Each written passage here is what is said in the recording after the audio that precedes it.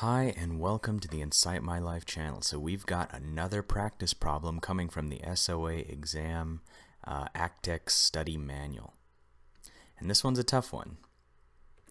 Two players put $1 into a pot. They decide to throw a pair of dice alternatively. The first one who throws a total of 5 on both dice wins the pot. How much should the player who starts add to the pot to make this a fair game? So if you're like me, when I first saw this, I was like, it's not a fair game? Well, apparently it's not, and we're going to see why exactly this isn't a fair game. So the key here is to be able to identify the types of things that you need to be doing for this problem. So obviously, unless you've been doing this for a while and, it just comes easy to you, then for most of us, we just can't see the bigger picture. So what we want to try and do is break the problem into more manageable parts. And we're going to try and, decompose it and solve it in pieces. So the first thing that we want to do is express the probability for player 1 to win the pot. So now it says that the winner is the one who rolls a 5 on both dice. So let's think about how many different ways we can get a 5 on 2 dice. So we can get a 1 and a 4 and a 4 and a 1. And we can get a 2 and a 3 and a 3 and a 2. So that's 4 ways. And out of a total of 36 different types of rolls. So 4 out of 36 tells us that our probability of winning is 1 over 9. So now let's try and examine the back and forth type of turn taking that they're going to do. So for here, this is the probability of player 1 winning the pot. So notice that on the first throw that he makes, he has a 1 in 9 chance of getting the pot. Now notice though in the second time, you see plus 1 over 9 and then plus 8 over 9 squared, times 8 over 9 squared. So the reason we have an 8 over 9 squared is because that's the amount of losses that he has to go through in order to win on his second turn. So think about that for a minute, because what that basically is saying is that he didn't get it on the first try, so he passed the dice to player 2. Player 2 didn't get it, and now he rolls and he gets it. So that's the probability for him getting it on his second roll. And then you can see on his third roll that it means that he didn't get it on the first, passed it, they didn't get it, they passed it back, he didn't get it again, he passed it back, they didn't get it, and then he gets it on the fourth try, or on the fifth try, sorry.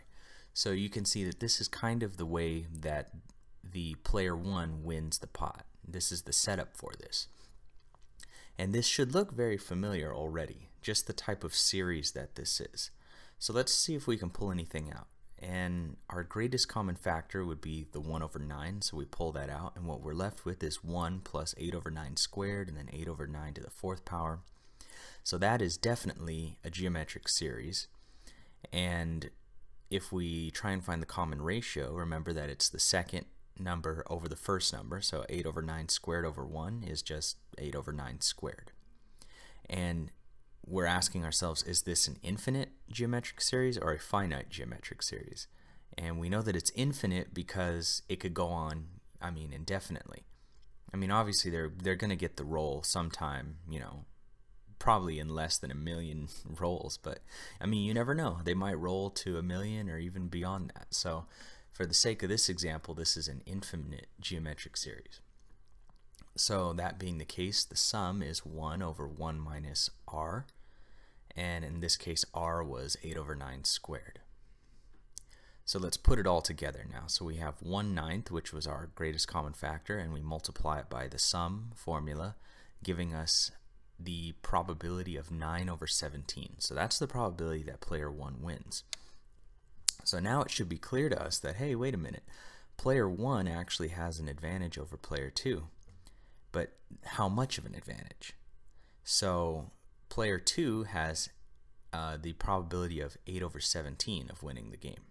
So in order to see the difference, we just take the first times the amount of money they put in. So 9 over 17, player 1 put in $1, and then 8 over 17, player 2 put in $1. And you can see that their difference then is 1 over 17. So at this point, what we want to do is ask ourselves is how can we change the advantage to 0? So right now there's an advantage for player 1 of 1 over 17. How can we change it so that there's no advantage? So it's a 0 advantage. And the problem actually gives us the hint by saying that we want to add money to the pot in order to change the advantage. So what we're going to do then is we're going to examine the difference. Okay, so we have 9 over 17 times the dollar, and then minus 8 over 17, and then normally it was times 1, but what we're going to do is we're going to add something so we can balance out the difference, and that something we're going to just call C, which we don't know yet. So when we fully work out this problem, we're going to see that C is 1 over 8. So you can tell from this type of problem that we have to be able to identify our different types of formulas and techniques for this. And that's the thing with exam P and with the actuary exams just in general, is that they're very, very, very comprehensive. So you have to make sure that you're solid in your math skills on this.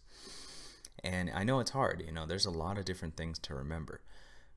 But you just got to keep reviewing these different formulas and make sure that you're familiar with them.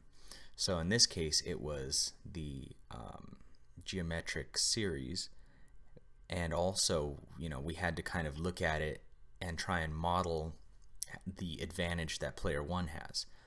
And so you just you want to know the math and the formulas and memorize them, but you also want to know how to apply them. So anyway, thank you so much for watching. That concludes our SOA exam problem today. Don't forget to like, comment, and subscribe, and I'll see you next time.